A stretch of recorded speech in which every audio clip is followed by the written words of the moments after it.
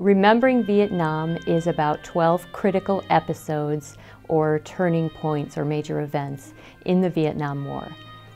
In this 3,000 square foot exhibit, you can see over 80 original National Archives records.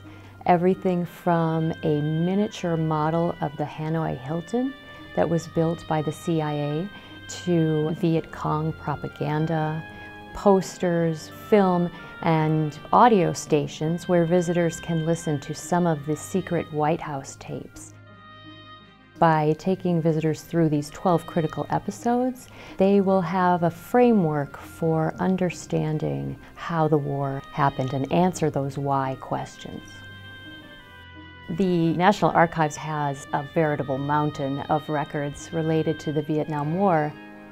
The Archivist of the United States felt that given the importance of National Archives records to America's veterans, this was a story that needed to be told.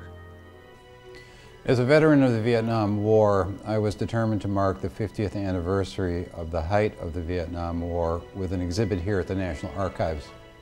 Our records, some recently declassified, continue to yield discoveries and provide insight and evidence for people seeking to understand the war.